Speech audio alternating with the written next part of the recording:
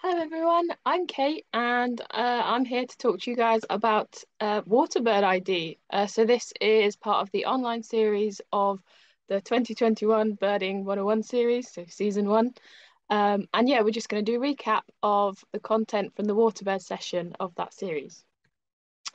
So just to introduce myself, my name's Kate. I'm one of the youth reps based in Dorset. I'm 22 and my pronouns are she, her. I'm also a training officer with the BTO as well. I'm just starting new in 2023. And yeah, today I'll be leading you for the session. So this is going to be an online session, clearly, and it will be interactive, but where we normally do polls or ask questions, I'll ask a question, and as it's on YouTube, if you just want to pause it and have a think, and then if you play it, I'll continue to give the answers. Yeah, enjoy. So today's topics, we're going to talk about what are waterbirds, why watch waterbirds. We're then going to do a bit of an introduction into waterfowl ID, focusing on ducks. Talk about the UK as a winter wonderland. Why is it so good for waterbirds in winter? Monitoring birds in the Wetland Bird Survey, so WEBS, and the challenges. So, firstly, what are waterbirds? So simply, waterbirds are birds that you'll find near water. A lot of birds use water, so we do need to narrow it down a little bit more than that. So firstly, and I guess most familiarly, waterfowl. So we've got our ducks, geese, and swans. Under ducks, you also have sawbills. So these are their bills are a bit different. They're like fish-eating ducks. You've got grebes, divers, and that's pretty much it for the kind of round, floaty things. And then we've also got things that don't hang out on the water so much. So tall, leggy things. So waders, herons, cranes, rails, crakes, and coots, cormorants, and then I think probably most people's favourite water bird, the kingfisher. I haven't labelled that because I feel like it's quite self-explanatory. They're just so iconic. So why watch water birds? Well, I think water birds they're quite nice to start with because it's quite easy birding. So quite often you go to an area and it's not like watching birds in trees. They're often quite quite exposed. You can see them quite easily. A lot of the times they because they feel safe on the water, they'll come to you as well, or not necessarily come to you, but they're not quite as scared as other birds. So they tend to be a bit more tame. Also, sometimes you can find some goodies in these if you scan the flock. So, for example, a classic in the winter, and I know at the minute there's a few around the country. If you're scanning a flock of teal, which we'll cover a bit later, and if you see a male that has this kind of this like vertical line, this white line down its front, then you're most likely looking at a green-winged teal. So little things like that is quite good fun. It's a bit like Bird of Where's Wally. Waterbirds are also, they just look absolutely stunning and they've also got really cool stories to tell. So, I mean, a classic is the mandarin duck. It's an introduced species here in the UK, but they are just, they're just so stunning, aren't they? Even more common birds like the mallard, I think we kind of take them for granted. But if you look at that bottle green head, just the iridescence, so the way it kind of reflects the light is stunning. And then birds like the pochard, a diving duck. If you get a really smart male and that red head, and if you look, that eye, sometimes it's just so red, it's amazing. So yeah, they look awesome, but also they have stories to tell. So for example, the pochard. So from the ringing scheme, so this is where a scheme that the BTO runs, as well as a kind of, it's an international project. A lot of other countries do it as well, where you put a metal ring on a bird's leg that has a unique code. And a recovery from that has told us that a pochard was ringed over 5,000 kilometers away from where it was then found. So it was ringed in its breeding grounds, and it was found in the UK over 5,000 kilometers away. And that was about 5 months difference, but it probably did that journey a lot quicker than that. And also from the ringing scheme, we know that pochards have been recorded living up to 22 years. That's as old as me. And they are about this big. So it's quite impressive. And finally, wetlands are very special. So over 40% or around 40% of animals and plants rely on wetlands in the UK. They're so important. They have so many resources. Because of all the resources, you get a massive wealth of diversity. So, for example, you get really, really nice insects, loads of damselflies, dragonflies, um, even like the mosquitoes and things like that. That a lot of other birds, even like swallows, house martins, you see them feeding over water because all these insects are coming up off it. You get the fish inside, which then fish in the water, which means that birds can come and eat the fish. And then otters come and eat the fish. It's just an absolutely amazing ecosystem. Yeah, we definitely need to look after our wetlands. They're also really important for things like tackling climate change, and even just for our mental health as well. If you go and sit by your local garden pond or go to your local wetland, then it's just such a nice experience. It will make you feel better. So now we're going to focus on waterfowl ID. So if we focus on those groups, the first group that we looked at when we talked about what are waterbirds, this family is the first three. Oh, if my thing wants to work. There we go. So the family is Anatidae, and that is ducks, geese, and swans. So it's quite self-explanatory, but ducks tend to be quite small, bit shorter bills, quite short legs. Geese, bit bigger, quite long necks, bit longer legs. And then you got the swans, white, long necks.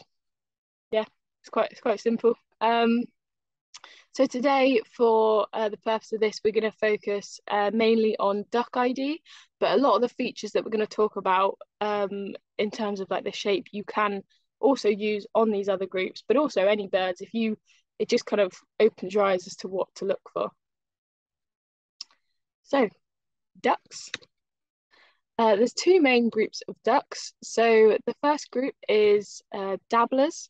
So these are mainly mallard, pintail, shoveler, widgeon, gadwall, and teal.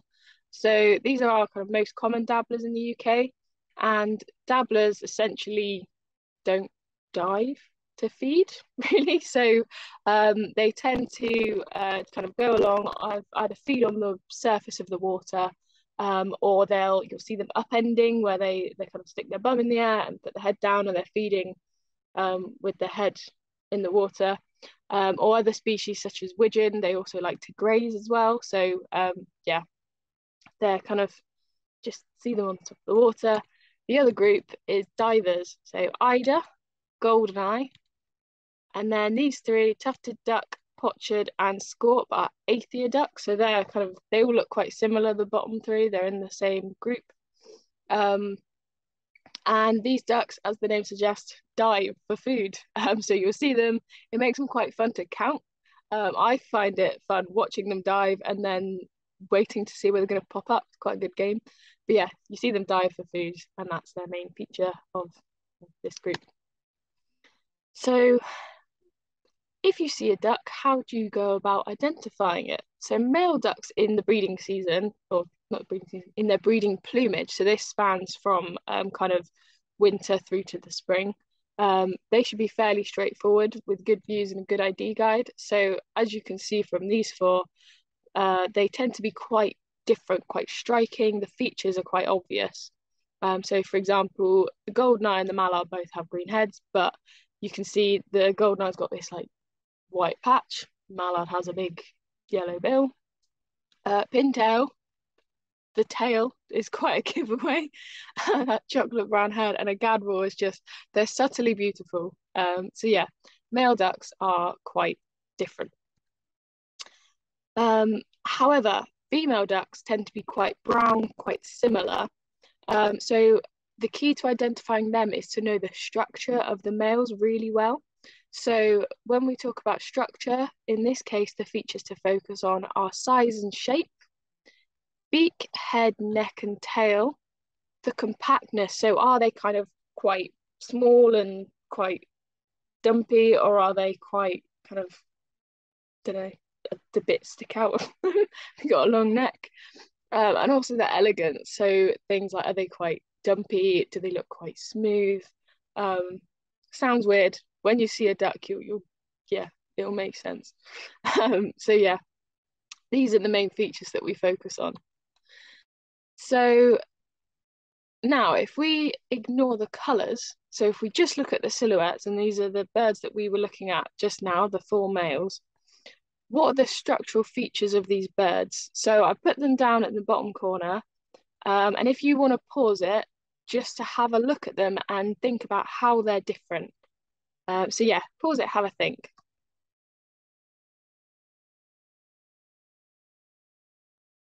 Okay, so hopefully you've had a think about those and you've been kind of identifying the differences. So let's start with the top left, which was the golden eye. It's got quite a short stubby bill compared to all of the others. It's also, its head is quite, it's almost a bit pointed, the shape of it, whereas the others tend to be quite round and probably the most compact as well. In contrast, probably the most different is the bottom right, the pintail. So he's got that really, it's quite elegant, the shape is all quite smooth, and then it comes to this beautiful point in the tail. The mallard, the bottom left, has this little curly tail, but like a little pig. And the Gadwall, the top right, has got quite a rounded head. So as you can see, they are quite different when you just think about the structure. So here you go. Here they are in colour again. Okay, now we have another activity. So this activity is called Matchmakers. So what I'd like you to do is match the males and the females. So we haven't seen any females yet. So this is a test to see if you can work it out from the structure. So again, I've got the points up there, and they're all numbered and lettered. And yeah, if you want to have a go at matching them up together, see how you get on.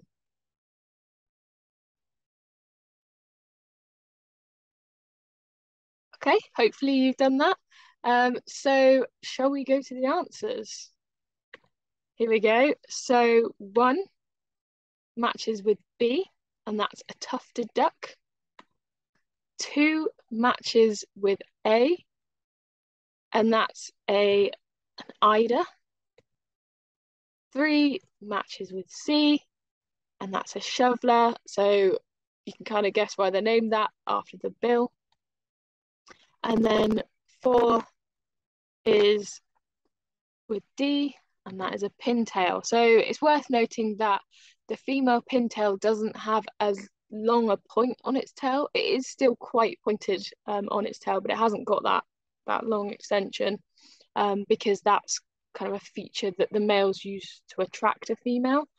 So that is just worth noting, that sometimes males will have features that females don't, but it's like, it doesn't mean you have to rule them out, but it's just something to be aware of.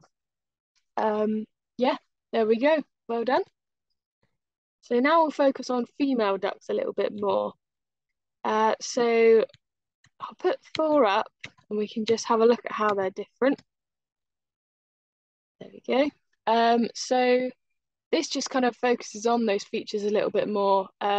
So for example, the pintail, I keep talking about them because they're one of my favorite ducks. But they're really elegant. They've got smooth curves. The shoveler has this big shovel beak, which even if it's got its head down feeding, if you watch it, eventually it will lift it up as it needs to swallow. So yeah, that's quite a distinct feature. Widgeon have this small bill, and that big rounded head is quite noticeable. They're also a bit more of a rusty colour of brown compared to a lot of other female ducks.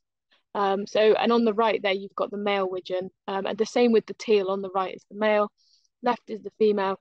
It's hard to gauge it from this, but a teal is really small. They're probably maybe a third the size of a mallard. Well, 2/3 the size of a mallard, half the size. They're very, very small ducks. So if you see them compared to other ducks, quite often you'll be like, whoa, who is this? You're so small. And that's quite a good feature. But also, as we'll go on to, that green on the wing is a really distinctive thing with teal. So it's called a speculum, and tealy green teal. Yeah. So another thing is, like, some of them are particularly similar. So a classic example is the Gadwall and the mallard. So Gadwall on the left, mallard on the right. And even with these, don't be put off because there are ways to identify them. So in these two, if we look, the Gadwall, the females quite often have this like a lot more orange on the bill, that kind of look like they're wearing orange lipstick. Whereas mallards, sometimes they do have a little bit of orange, but it's not to the same extent. Gadwall also have a much rounder head as well than the mallard. And yeah, there is another feature as well. So as I've mentioned, the speculum. So as well as in teal, you can also use it to separate Gadwall and mallards. So these are images of males, but it's the same on the females. So I've highlighted that with the circle. So it's the secondary feathers. It's the bit on their wing with the colour. So in Gadwall, if you think Gadwall's got a W in it, so Gadwall has a white speculum. Green teal has the green speculum, and then mallard, M for marine. I was kind of reaching a bit with that one, but there we go. Marine blue is theirs. And also often, it's not just in flight or when they're flapping, but when their wings are folded and they're just sat there, quite often you'll get a bit of a view of it. So it's worth paying attention to. The mallard does have kind of white edging to it. So just be wary of that because sometimes you can only see the white and you have to kind of look to see if there is the blue or if it's completely white and if it's Gadwall. But yeah, this is really, really useful feature that I find. So another challenge. Let's practice and have a look at this image and see how many species you think you can see. So again, if you pause it and then come back for the answer.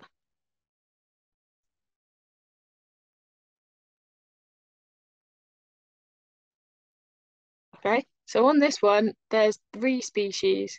So the one at the back we haven't even talked about yet, but it's quite obviously different. So the back right is a shelduck.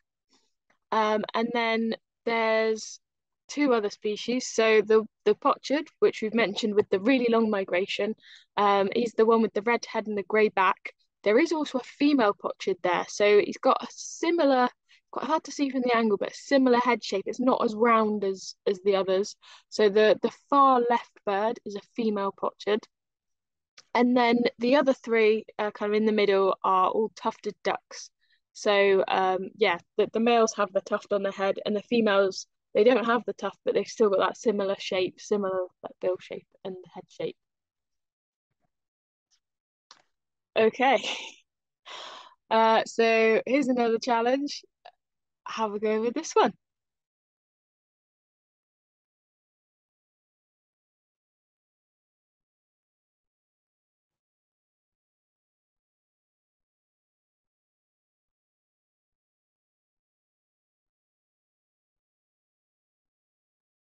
Okay.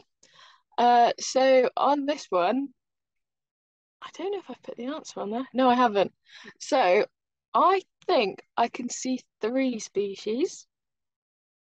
I think. So if we start with the one that's quite obviously different, the shoveler with that green head and that big shovel bill. So there's quite a few of them about. The males have the green head and the brown patch on them. I don't think I can see any females in there. Oh yeah, no, there's one right in the middle at the front. And then we've got the widgeon, which are the ones the males have that red head with the kind of yellow bit at the front, and then females are brown, but that round head is a really distinctive feature. And then the smaller ducks with the kind of reddish and then the green on their head. Also a yellow bum, which is distinctive on the males. But yeah, mainly with the females, you're looking for the size. Teal are in there as well. Okay, another challenge. So, how many species?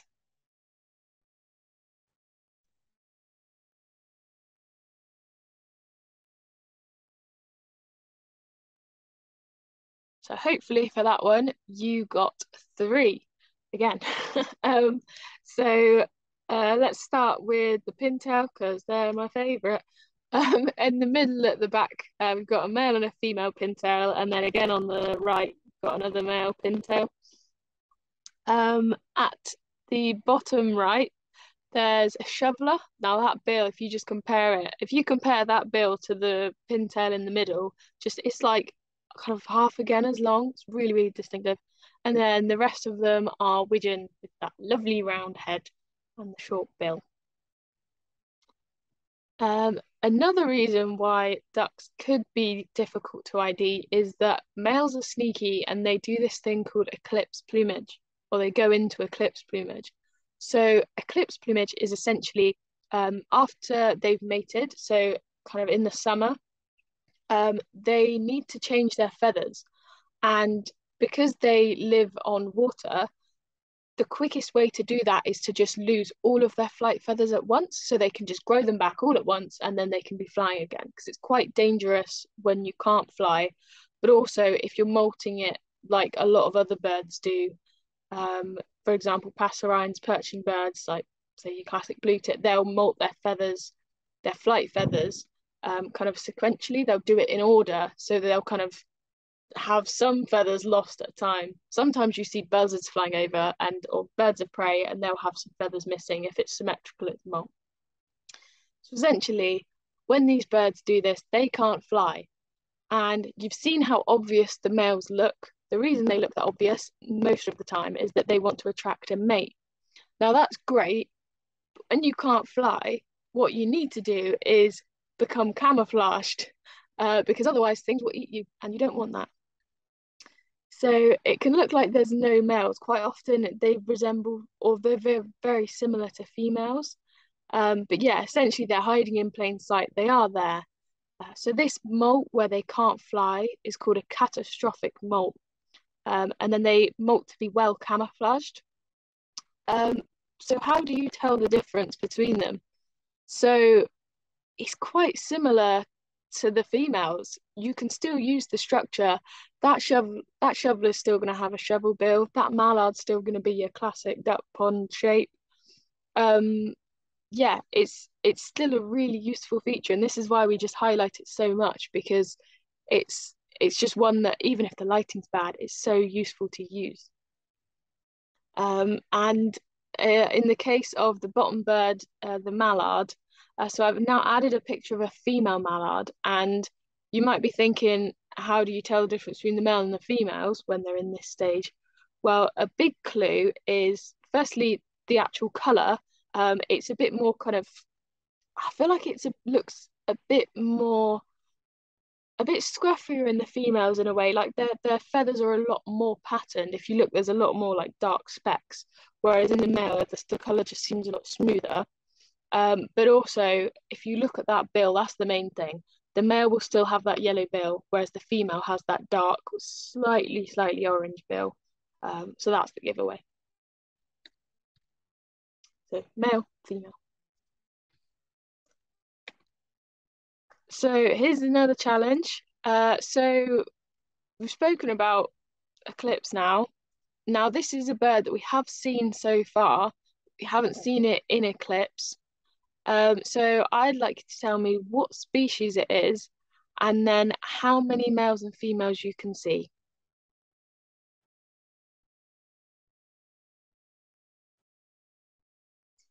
Okay, so in this image we have eider ducks. So eider ducks, they have that kind of distinctive Roman nose. That they're kind of yeah, they're really really sleek birds. They're also massive, which you can't see on here, but they're really really chunky. And we have, my mouse wants to work, 3 males and 3 females. So the females are highlighted in yellow, and then the males I haven't highlighted. So the females have that kind of, they're more brown, they're more kind of speckledy. Whereas the males, when they go into eclipse, rather than turn brown, for some reason they just go blotchy black, and I'm not sure why. But yeah, eider ducks. So as well as what the birds look like, you can also use what they're doing. And one of these things are feeding behavior. So what were the 2 main types of feeding behavior that we spoke about right at the start? So hopefully you remembered that those were divers and dabblers. And can anyone think of another? I did mention it with one of the birds in the dabbler group. Okay, so they are diving, dabbling, and then the other one is grazing. Now, these are the widgeon. I like to think of them as tiny feathery cows because you just see little herds of them over the grassy fields in the winter. They're a lot cuter than cows. They sound cuter than cows. Yeah, grazing.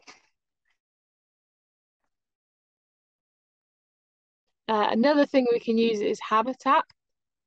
And these are, as well as kind of inland, kind of freshwater wetlands, you can also find them co in coastal areas. So, for example, rocky shores, you'll often find eiders. I think they like to feed on mussels, so you'll see them diving around the coast there. Mud flats, estuaries, so shell ducks really like eating mollusks. So they'll kind of wade through the mud and they'll put their bill through. So mud flats are really good for a lot of birds. And out at sea as well, we do also get sea ducks. So for example, common scoter, velvet scoter, smeary, those are sea ducks. So yeah, sometimes you look out at sea and you're like, what is that duck doing there? Yeah, a wide variety. Season and range is another really useful a useful feature. And this is the case for, I guess, like habitat and feeding, all of those. It's the case for other birds as well. So an example here, we've got greater scaup and tufted duck. Now, these are those Aether ducks, those Aether diving ducks that we were talking about earlier. And they do look quite similar. There are some differences in the structure, very subtle, but if you're seeing it at the back of a pond and it keeps diving and you can't quite get a good look at it, particularly if it's like a female or a young bird and it's not got that kind of shiny silver back, if it's a scaup, how would you go about working it out? Now, there is a really easy way in some cases. So let's talk about the season and range. So I've put the key here for the maps. Now, these are from my bird guide. So most bird guides will have these little maps of distribution. So the colour marks where they are, but what colour it is marks when they're there as well, which is really useful to pay attention to. So say we're at a lake in the summer in the Midlands, so in the middle of the country in summer. Which is it more likely to be? So in this case, it's much more likely to be a tufted duck because tufted duck, they've got a wide distribution. They're in a lot of places all year round from the green. Whereas the greater scaup, they only tend to really be coastal and only tend to be here in the winter. So this just gives an idea.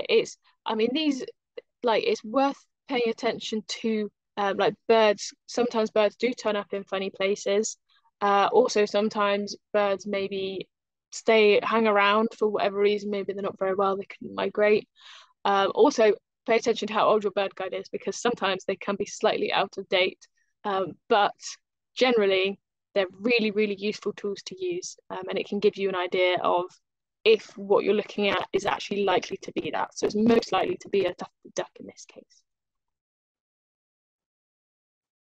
So, as I've said, greater scaup is a rare winter visitor, so it's probably a tufted duck. Sounds are also really useful, as is the case for most birds. You wouldn't have thought it because obviously we're used to thinking of like the songs that birds make, but actually they make some absolutely quacking calls. I'm really sorry for that pun. So here's two of my favourite duck sounds. Hopefully you can hear this.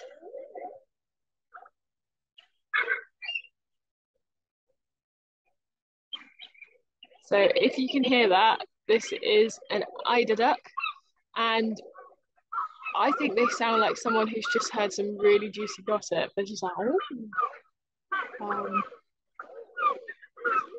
Yeah, very, very good sound. And this other one is a widgeon.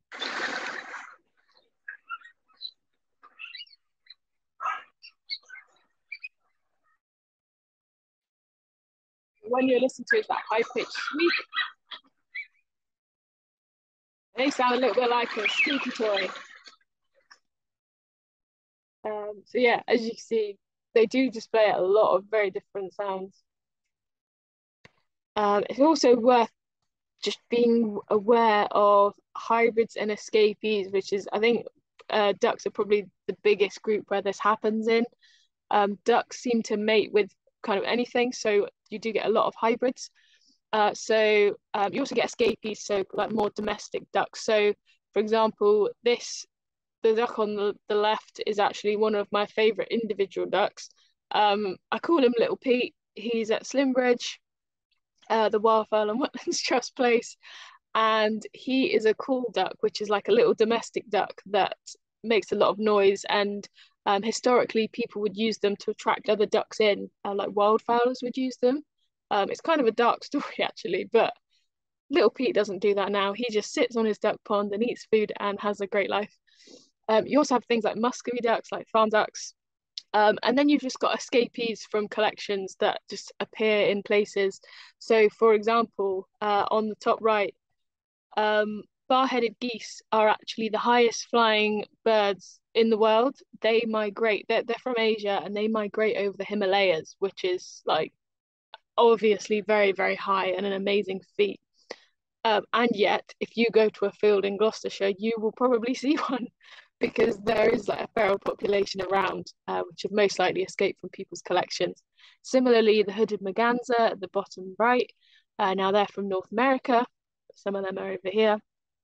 And then you get hybrids like this really stonking individual at the bottom in the middle. Now, I think this is probably a mallard with a pintail.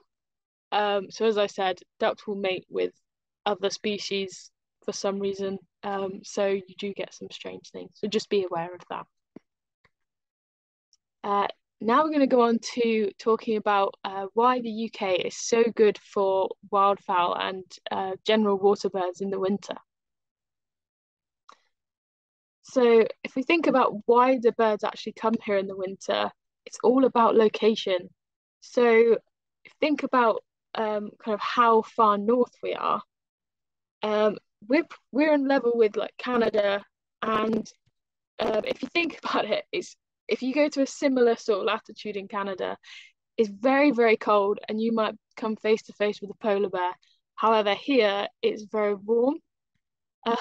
And why is that? Why is it so warm when we're so far north? Well, the reason is the Gulf Stream. So because of kind of ocean currents kind of influencing the way that the airflow goes, we get really warm air coming from the Caribbean, coming across the Atlantic Ocean, and that is why we are so much warmer than like North America at the same latitude. And that means that birds don't have to fly as far when they're migrating south in the winter. They don't have to fly as far south if they stop here because it is so warm. So it makes sense to go somewhere where you don't have to go as far to get what you want. So speaking about migration, I will say, because we haven't actually covered this yet, if you haven't seen the last season or what this season is from, migration is when birds kind of annually like migrate to a place. So most commonly it's between breeding grounds and non-breeding grounds, like wintering grounds. And the reason they do that is because maybe the weather's not favorable. So a lot of birds, for example, the Buick swan in this case, they breed in the Arctic tundra, but then come the winter, that just freezes over. They can't feed. They need like grain, and they graze as well. But if they can't get to the food, then they need to move south. Also, it's so cold, you don't really want to be there, and the days are really, really short. So they move down to these more favorable conditions. So in the case of the Buick swan, as I've said, breed in the tundra in Arctic Russia, around 4,350 winter in the UK, and they fly around 3,500 kilometers to their wintering ground, which is a long way. So as you can see on a map, this is roughly how far. And in a few weeks, we will also be releasing the recorded session from last season about migration. So if you want to learn more about this, if you didn't catch it last time, or if you just want a recap, then yeah, keep an eye on the YouTube, and hopefully that will come out soon. So I've said how many birds, how many Buick swans there are in the country. How do we actually know that? So a big thing with the BTO is we count birds, we monitor them. That's our jam, that's our purpose. And in terms of wetland birds, as the name suggests, the main one that we do is the wetland bird survey. So that you'll hear people talking about webs. So if you hear someone talking about their website, it could mean one of two things. It could mean obviously a website, or it could mean where they go to count their birds. We like to think the latter. So the Wetland Bird Survey has been ongoing since 1947. It's been a partnership with the BTO, the RSPB, and JNCC, so Joint Nature Conservation Conservancy or something. And it was previously run with the WWT as well, so Wildfowl and Wetlands Trust. There are monthly counts conducted by volunteers, and there's core count days usually in the middle of the month. So the aim is for most people to go out on the same day, just so you can you're not double counting so much. And the aim is to assess the population size of non-breeding water birds. So the core time is the winter. So that's when the birds have come here. They're not in their breeding grounds. However, they do it year round. It also assesses the trends in the numbers and distribution of these populations and the importance of individual sites for water birds. So some birds, like certain sites are really important for some birds. And if it goes on that, say, a site is being threatened with development, understanding how birds use these areas is really important to be able to inform policy and inform developers and things like that. So if we go back to our Buicks, looking at the this is the, across a year, the average kind of number that we've collated from Webb's data. So the monthly trend shows a peak in winter months, so peaking in kind of December to January, which is actually as I'm recording this, which is brilliant. However, if we look at the annual trend, so this is the trend going from kind of before the 70s, they did increase, but there's been a massive decrease. And we're like over 5 years on from this. There's been a massive decrease in the past 30 years. So why is this? So by doing the survey and identifying that there is a decrease, this highlighted that this was happening and has meant that scientists have been able to investigate this and try and find out what's happening. So it's thought mainly that a big thing is climate change. So birds, as I said, birds don't need to come as far south, so that's why they come to the UK. But actually, because of climate change, areas on the continent, so also further east, they're similarly warm and there's food there, but it basically, they don't now need to come as far because of climate change. They don't have to come as far on their migration because it's a lot warmer further up. So that means that we're getting short stopping. They're also threatened by a number of things. So habitat loss. So as these birds are short stopping, they're staying in other areas. We've got a lot of protection in the UK because they've been coming here historically. We've put that protection in place.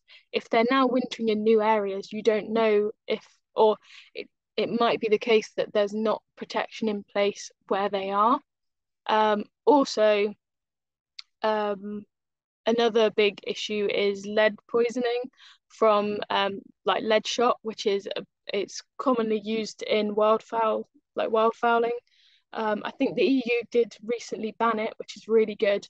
But there is still a lot out in the environment that's been left since it's been shot, and they pick it up thinking it's grit.